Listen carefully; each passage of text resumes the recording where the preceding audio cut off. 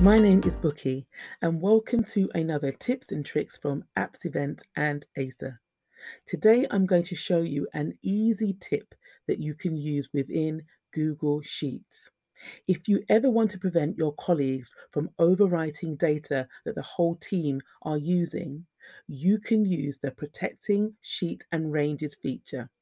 Let's see how we can easily use this. Before we can use the Protecting Sheet and Ranges feature, we need to select the data that we want to protect. As I want to protect a range of cells, I'm going to highlight that first.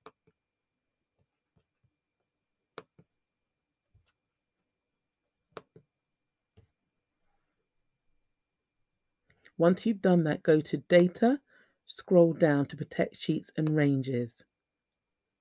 And you can give the range a description. Year 10 mock, question level analysis, QLA for short. And then click on Set Permissions. Now, as you can see, there are a number of email addresses that already have permissions. You can uncheck the email addresses of your colleagues that you don't want to have permissions. And this basically means that they can only make edits within the cells that are not protected. I hope you found this tip useful. If you did, subscribe to our channel and visit the website appsevent.com for even more tips and tricks.